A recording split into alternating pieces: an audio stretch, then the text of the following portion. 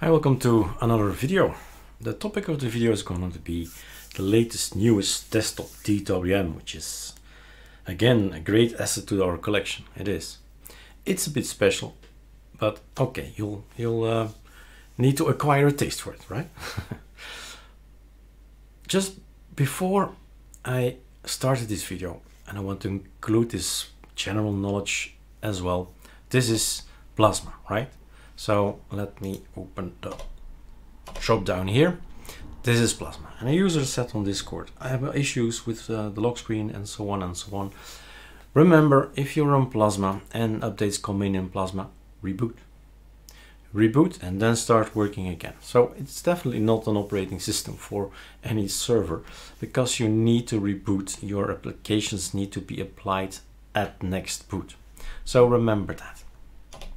So I did the same, got strange things. I remembered, Plasma, I need to reboot, and everything is fine again. Now let me show you in detail what you will get. So ArcoLinux B DWM. We clone our settings, so we don't have to type them over again and then again and again, right? That's just a workflow thing. You can do the same and have a template and then mount the file you get from us, which is in this case still in here. And let's go through the details, because there is more than just the desktop. Lots of things have happened. Lots. I mean, like never before. That many changes to Arch ISO, to calamares, and then of course DWM, a new desktop. You will see that calamares has improved considerably, right? Remember, calamares is not from us. We endorse it, we help it, we support it, we test it, we beta test for them. They help us. We have a wish list. The wish list goes in, and it's applied, and of course, with this kind of support, we are very, very happy. So this is already something to look forward to. This is your DWM.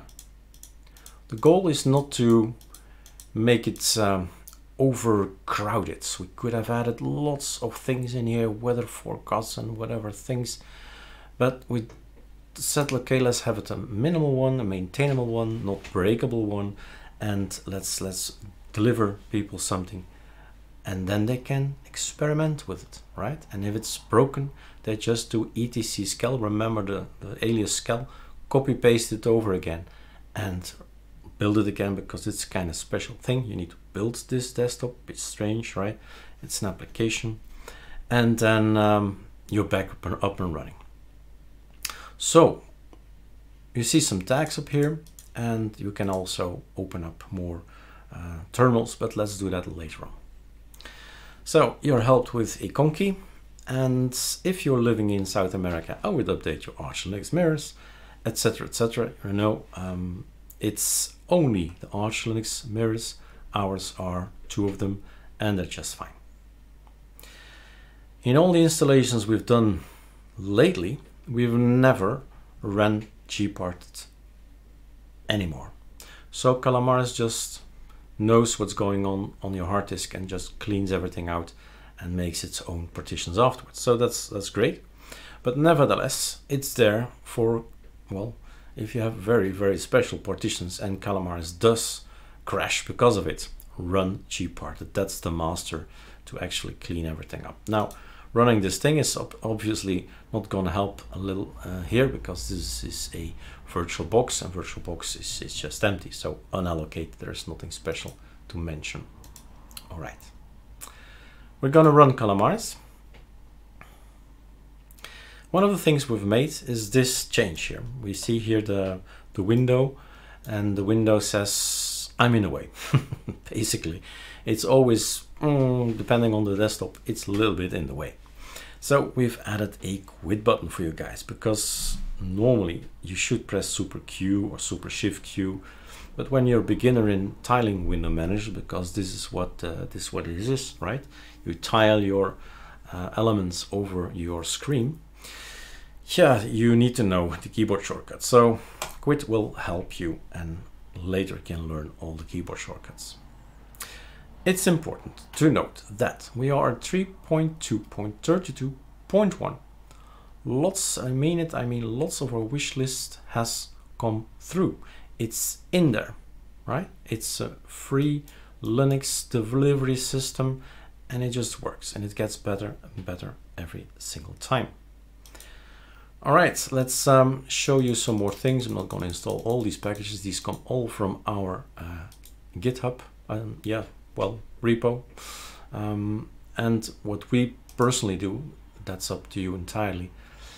If we develop or beta test, we need to talk to each other and look something up and compare and stuff like that. So this is what I normally would click. So it's already a reflex from me. But voila. Let's go on and let's choose our keyboard, Belgian. Next.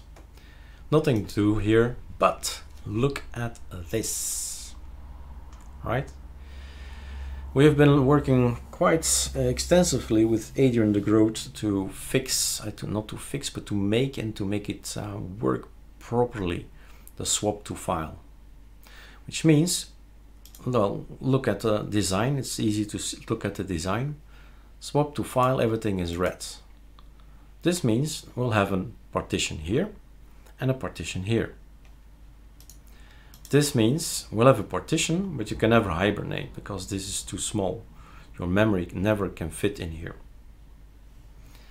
And no swap, well, you get it. It's just all red. There is no partition. There's also no swap available. So if you do want to have a swap and no partition, what happens is you'll get a swap file on your root, the really root, right? And it will use the swap to file if needed. At this point in time, it's fixed to 512. So first we cover the basics. Does it work? And then we can go over to something graphical and let the user choose in calamares how much. So swap to file is working. Have it a go, have a try.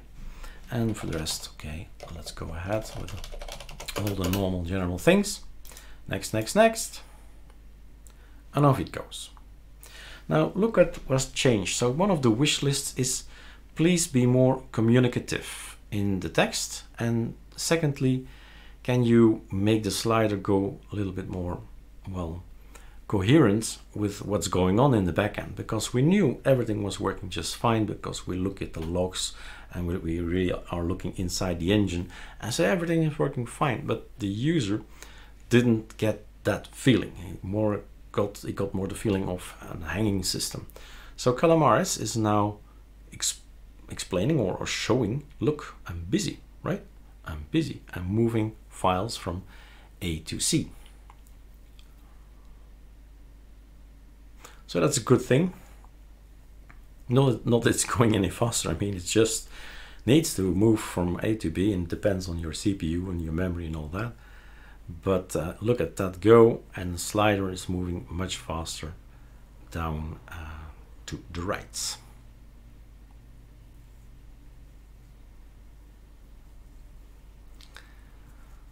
All right. This feels like it's really is progressing and not hanging anymore. Now, in the end, so this is what we believe should go on the ISO, right? So applications like Firefox is there already. We can actually, well, you could go, I'm not going there because it's going, look at how it's going wrong. You can go at the GitHub of ArcoLinux B, right? And then you see the package list and you know what's going on there. So that's in here. All the packages that we like and love are in here. Don't like it? Build the ISO, right? It's there. Just run a number and edit packages list and Firefox is out of there if you don't want it. Now, what I was going to say is that's the list of packages that we like. So this is the packages list. During calamares, you can also select lots more. I almost selected the dev part there, right? and it's going to do that here. So here it's going to take also quite a while, because this is removing packages from calamares, removing, right, gone. But if I would have selected more packages, it would hold here as well. Well, it needs to download everything. How fast is your internet? It needs to install everything. How fast is your CPU? So it will hold a little bit here as well. But here too, you will see that the slider will jump more consistently. So that's cool. We're super happy. This text is also new, wasn't there in prior versions. So you know the machine is doing something. Wait, right? Creating init RAM file system with make init CPIO. Rather important phase in your system. So you need to let that thing do its business. Check out the /boot and see what's going on there. That's what it's doing.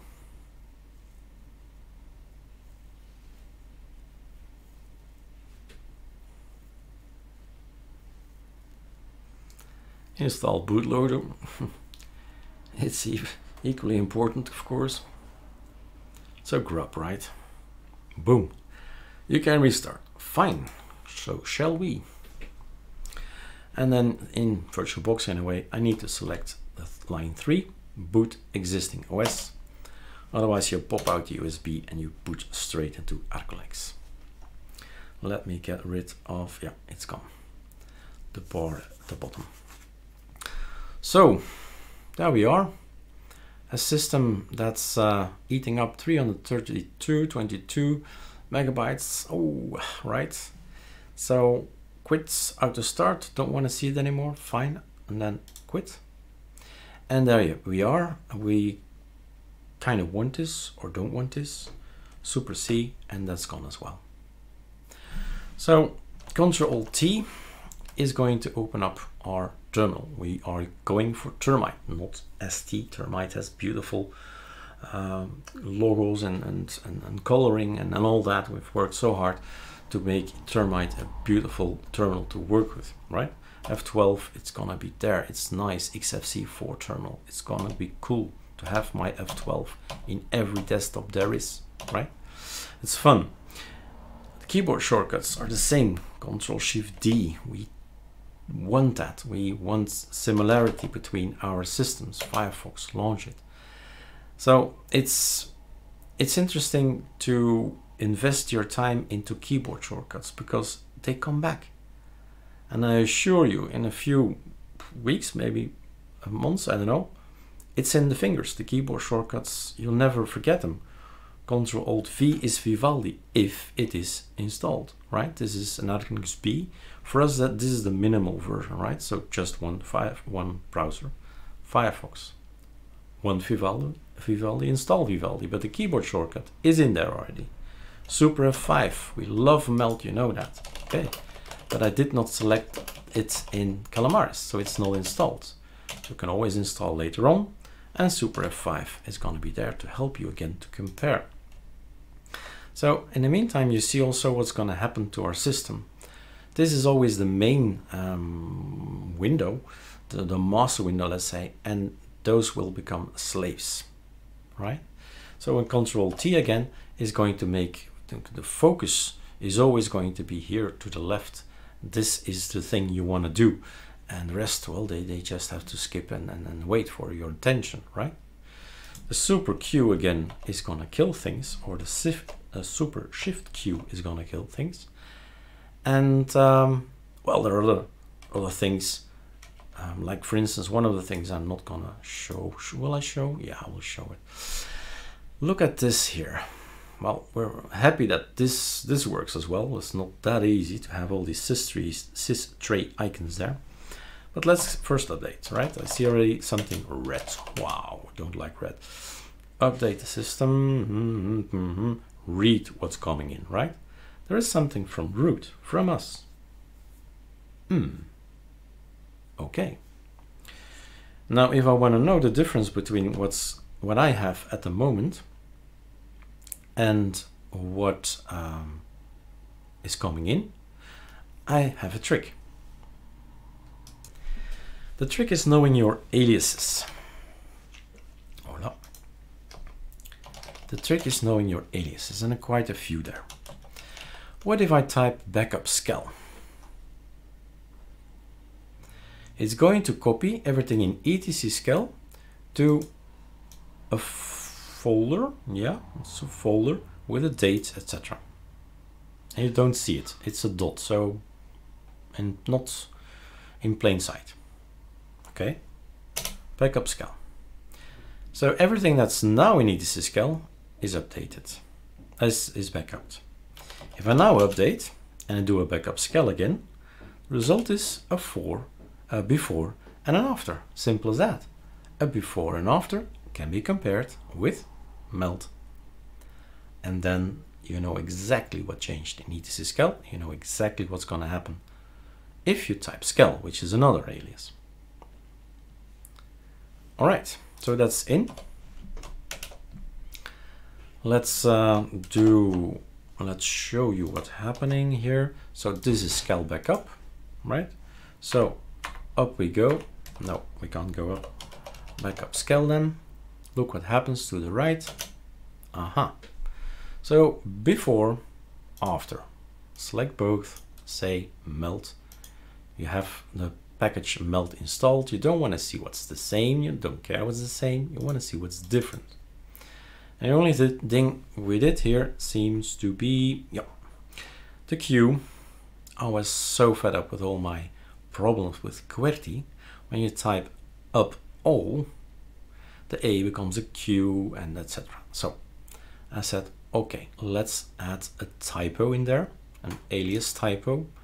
If I type up qual, then it solves. It also means update with the A, right? That's it. So nothing to worry about if you're missing out.